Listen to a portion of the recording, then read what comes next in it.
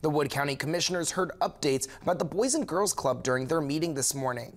Parkersburg Boys and Girls Club CEO Lynn Rines was joined by other leaders in the organization and by Boys and Girls Club Youth of the Year Bella Griffin.